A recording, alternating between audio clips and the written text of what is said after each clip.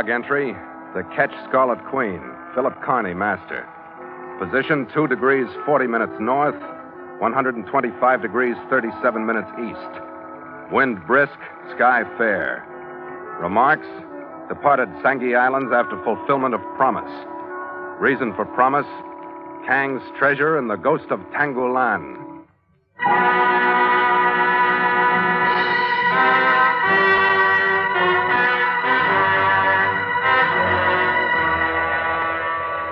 It was 3 days out of Basilan, following the final sailing orders from my employer, Kuji Kang, that we raised the smoking island of Tangolan. It's a volcanic island, 8 miles square and uninhabited, rimmed by coral reef, its active crater grumbling intermittently and spewing out thick, gaseous smoke that hangs continually over the vicinity in a thick cloud. Reminded me of Iwo Jima, the most unpleasant island in my world, with its jumbled heaps of black sand and the complete lack of vegetation. But it was this island that had been drawing us like a magnet over thousands of miles of ocean. It was here that the Scarlet Queen would perform the duty she was originally built to perform. It was here that I'd live up to the agreement I'd signed with Kang over a year ago. I would at last see the historical $10 million treasure lifted out of the scuttled Chinese junk. I'd see it resting finally in the hold of the Scarlet Queen.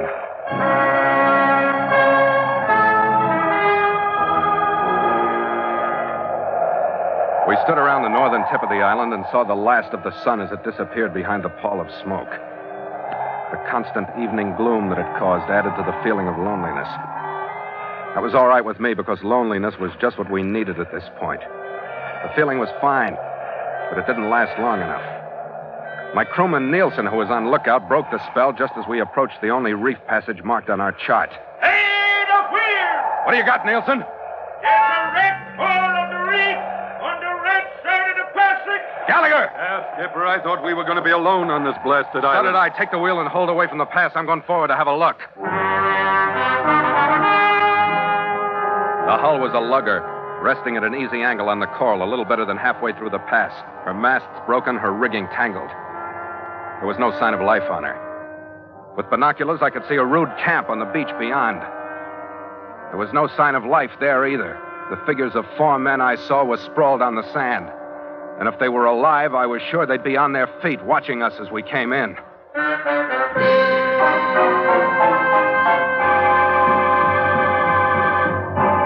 And so Mutual continues The Voyage of the Scarlet Queen, written by Gil Dowd and Bob Tallman, and starring Elliott Lewis.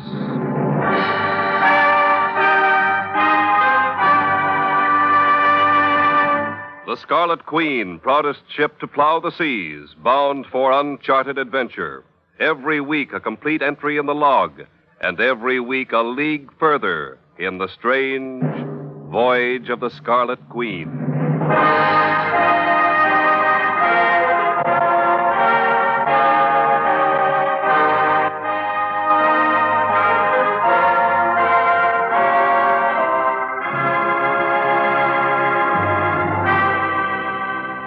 The wreck and the silent camp on the beach could have meant anything. Tragedy that was coincidence, or a setup by Kang's archenemy, Constantino. I left the Queen outside the reef with Gallagher in charge. I put our small boat over the side, and Nielsen and I rowed in through the pass, over the quiet water of the lagoon, stepped out onto the white sand. The volcano rumbled now and then. Huge land crabs scudded away from the bodies as we approached the camp. Told a pretty plain story. 3 of the men lay on some black sand that had been scraped into a couch. The 4th lay a few feet away. Beside him was a medical kit. Just beyond his fingertips was a hypodermic syringe and needle. What do you make of it, Captain? Stay back, Nielsen. Whatever they died of wiped out the whole crew, including the doctor. Maybe there's a plague. Looks like it. There was something about this whole island that rubs me the wrong way. I know what you mean. Come on, let's get back to the ship.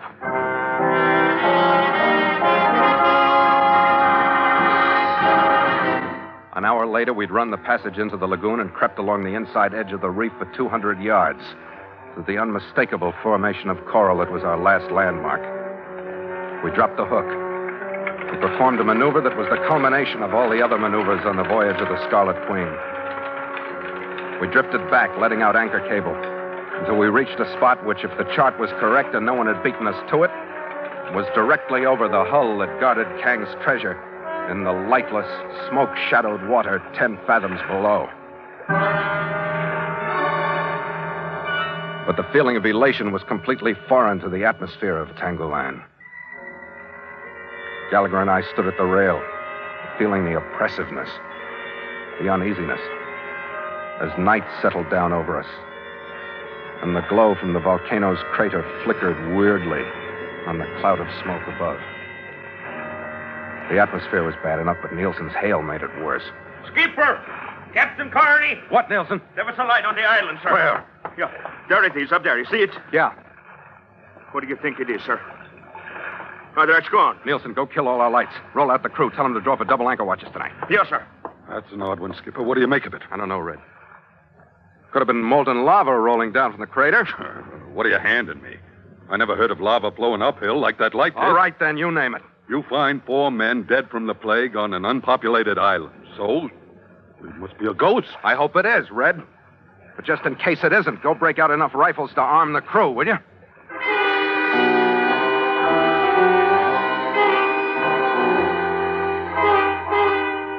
Gallagher and I split the night so that one of us was on deck all the time with 2 armed crewmen. The shoreside light appeared a few more times, but when the light of morning forced through the smoke cloud, the island was silent and foreboding. But that's all. We had breakfast and turned to on the most important day's work of the voyage. Hold a hand here. We'll rig the gear on the mainmast to handle both the diving platform and the cargo gear. Nielsen. Yes, sir. You and Crowder fall to with me. We'll break out the diving gear and give the pump a try. Yes, sir. Platform's ready for you, Skipper. Good. Rig me that watertight flood lamp, Red. There's no sun getting down there. I'll need light. It's as good as rigged, Skipper. We stood at the rail and watched the big lamp sink slowly over the side, throwing a hazy green-tinted circle of light out into the clear water. Went down 3 fathoms, 4 fathoms, 5 fathoms, 6. Went down 7 fathoms, 7.5, and I stopped it. Hold it! Steady as it is on the light. Steady as it is. The circle of light had settled over the outline of the junk. It was leaning about 30 degrees to port, its after half and part of the main house crushed into a crevice in the coral.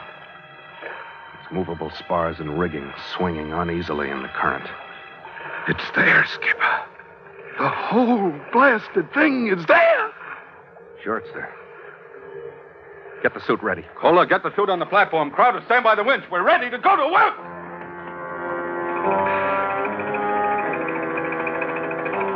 In 10 minutes, I'd gotten into the suit. The platform had lowered me below the surface. And I was left with no sound but the light bubbling of my escape valve and the faint throb of the air being pumped down to me. There was the first grip in the pit of the stomach that comes with adjusting yourself to a new element. Then the awareness of long shapes that darted into the light from the darkness and left again. Desire to look behind you when you can't. Then the platform reached the level on the sunken deck. Hold it, Red. I stepped onto the sharp slant of the slippery deck. The passageway into the main house that held the treasure was blocked by a shoulder of coral. I made my way along its starboard side to a group of 3 portholes that let enough light in to show me the interior. I stood for a good minute, lost in the sight of what lay just a few feet away from me, lost in the thought of what had led up to this instant, and what the 4 neatly stowed boxes meant in Kang's life, in Gallagher's life, and the crew's lives, and in my life. Skipper! It was the crackle of the intercom circuit and Red's voice that brought me back to the fact that it had to be gotten out of the cabin now that we'd found it. Skipper, what's going on? You aren't moving. Skipper, you all right? Sure, Red. I'm all right. What the devil are you doing? I'm looking at it, Red. It's here. Well, let's get it started up. I'll really believe it then. It's not as easy as that. The passageway is jammed shut. We can get it out in one load, but we'll have to cut in through the side. Well, you better come up then. We'll get the gear ready. Yeah. And give me plenty of help with my line, Red. This deck doesn't like me. It's spongy with rot. Well, watch your step. Don't let anything happen now. I won't, Red. This is the most cautious few feet I've traveled since the first time I walked at all. I'll bet you were killed, Skipper. So they tell me, mate. So they tell me.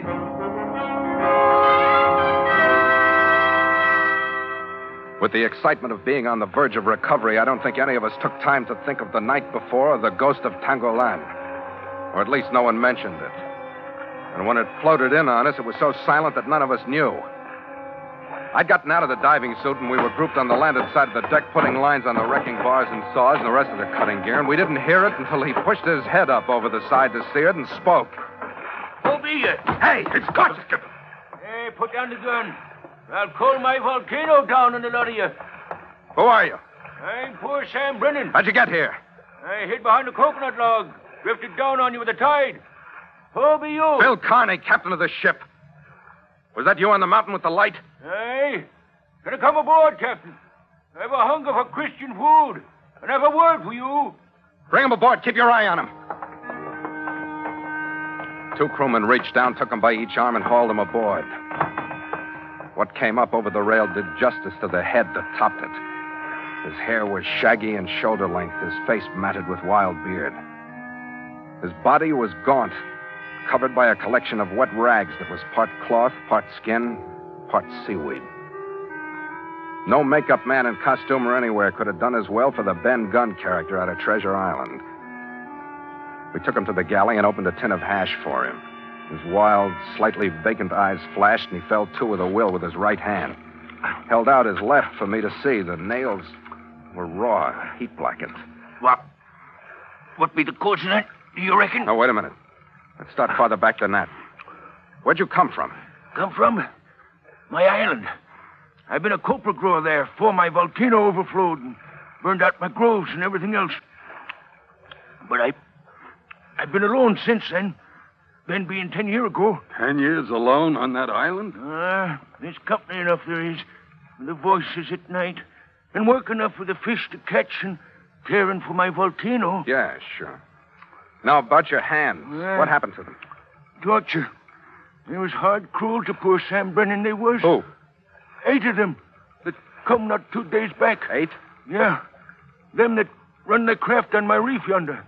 And laid them poor dead corpses out on the sand. Well, how do you like that? You mean those men didn't die here? They come as they are. Poor dead corpses. Poor Sam Brennan saw them laid out, neat like they are. Then I stepped into the midst of the living, my arm raised to friendship, and they all fell upon me, hard cruel. Forced into my fingers heated needles, leaving the marks that you see there, see? Pretty rough. Why did they do it, Sam? For my wisdom, no less. But I told them little. Only that I saw it sail in and saw no more. They'll get no talk from poor Sam Brennan with cruelty. So what sail in, Sam? The Chinese craft we're lying over now. There you are, Red. Constantino. How'd they get it, Skipper? How'd they get here before How us? did they get any place? I'll tell you that and more. I've been at the side at night, moving here, moving there, covered by the growls of my volcano. They learned of my island from a servant in Barcelona. Sure. We've been nicely suckered. That death camp set up so we wouldn't risk infection to look over the island. They sit there and watch us load the stuff on the Queen. Then what, Sam? Do you know? This is what I know. There's a fast power yacht in the lagoon around the island on the far side of the pass. Inside the reef? Aye. That's great.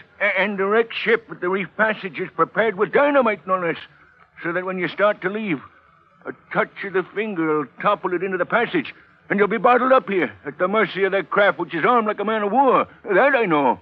That poor Sam Brennan heard himself. Yeah, thanks for the dope, Sam. I take it they have a detonator set up on shore to blow the charge. How many men are with it? There'll be one alone. Rest be on the boat. If I took care of the ones on the boat, could you manage the one ashore? The one? Matched against the knights and my volcano and me? Oh, we'll manage him, we will. Good. One more thing, Sam. Will you go to the wreck with me before you go ashore? Aye. But I'll go the way you come. Wait a minute, Skipper. That's putting your head right into it, isn't it? Well, what else, Red? It's got to be bottled up here like fish in a glass tank. Yeah, we ought to be able to cut the wires to that dynamite before they get the idea that it's any more than a curiosity trip. They must have expected Well, that. I hope you're right, Skipper. I'll have to take over the diving, Red. You take it. Work as fast as you can. Cut a 6-foot hole into that cabin, then it'll all come out in one load. The gear's all ready. Okay, Skipper, I'll do my best. That'll be good enough, Red. And be careful, huh? Me? You telling me to be careful?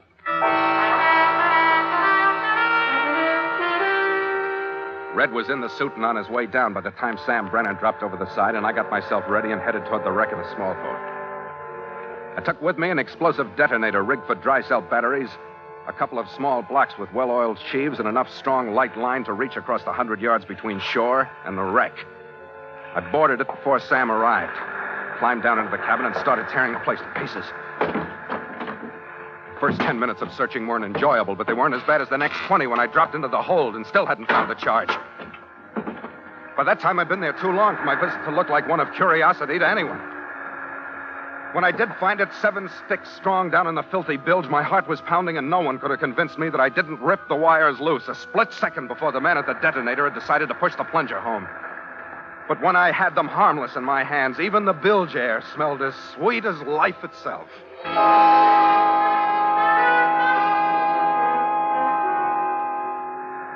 And what be your plan, Captain? All you have to do is go ashore, Sam, at the end of this line. I've got the detonator set so that when the power yacht hits the line just as she enters the reef passage, this wreck we're on will blow up right in their faces. You understand, Sam? It has a good sound. My ship is on one side of the passage. They'll approach from the other. The only thing I want to be sure of is that you'll leave enough room on my side so that the Scarlet Queen can squeeze through. It's proper vengeance they get from poor Sam Brennan. That's right. All right, Sam. Get going. With the end of the line looped around his tattered waist, he slipped silently into the water, with only his head showing behind his log. Started shoreward toward a spot I'd pointed out to him. May have been minutes, but it seemed like hours before he got there. I watched him secure the line to a jutting rock and then disappear. I heaved my line as taut as I could, reeved it through one of the blocks I'd rigged, made it fast to the detonator so that the slightest tug would blow the charge. Then I went back to the Queen.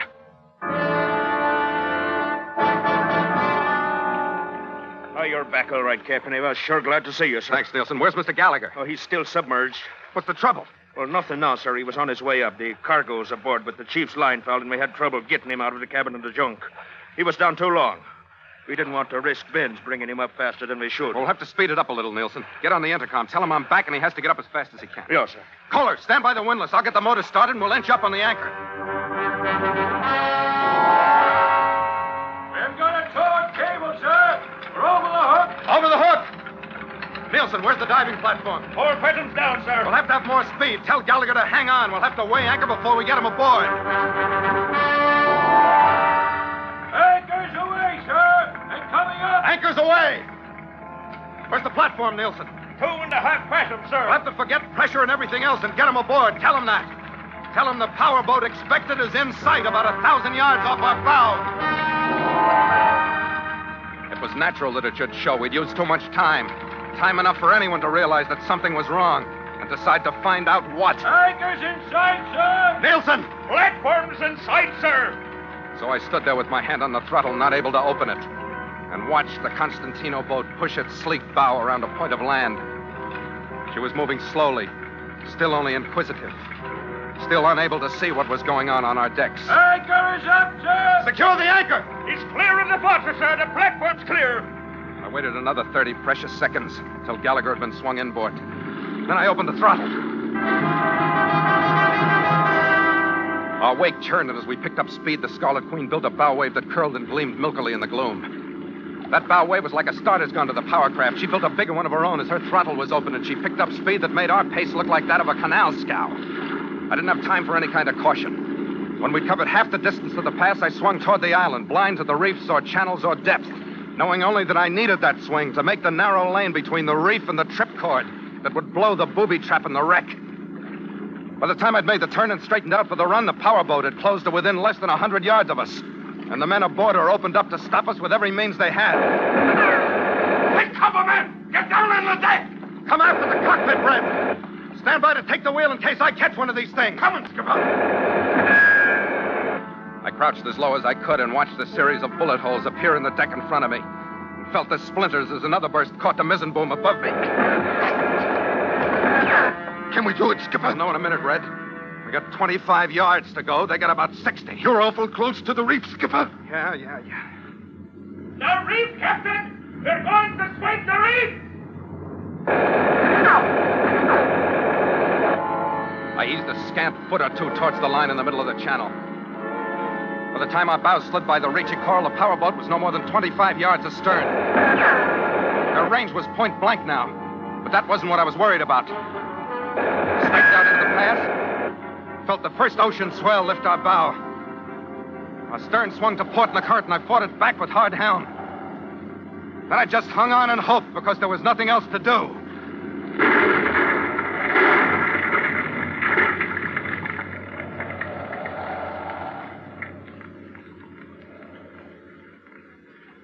Kill the motor.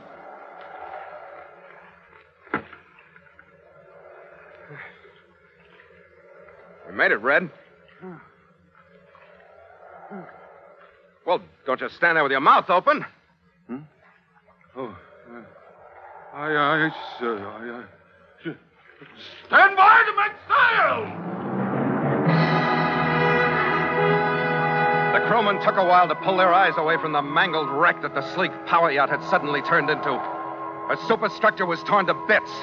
She was afire and settling by the stern in the reef passage. Then they stumbled to their stations. Starboard, Chief! Make sail! The mainsail climbed into the smoke-dulled sky. The jibs, then the mizzen, and the Scarlet Queen, as though feeling the success herself, and the lifting of strain and tension, kneeled in thanks to her own gods, and leaned before the winds they sent her in answer to her prayer. It's aboard, Skipper. It's aboard, and we're out of there. It's aboard, Red.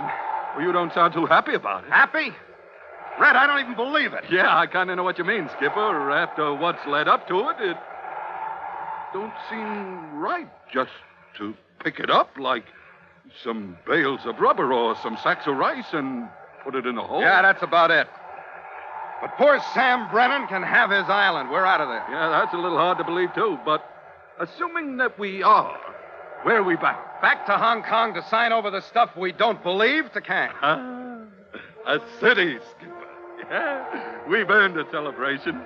And I can't think of a better place than Hong Kong. I don't see any reason for waiting till we get there, if you know what I mean. I think I do. Drink, Skipper? You do know? You're psychic. After you, mate. After you.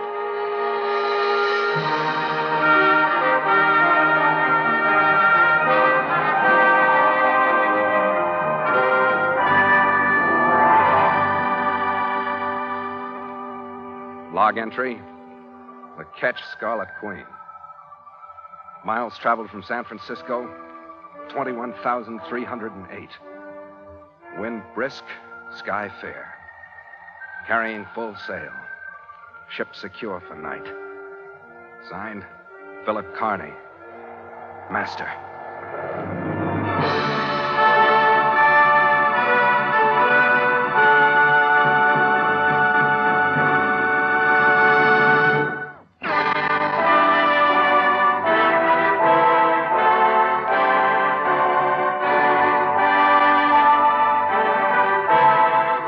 Voyage of the Scarlet Queen stars Elliot Lewis as Phil Carney with Ed Max as Gallagher. And tonight featured Bill Johnstone as Sam and William Conrad as Nielsen.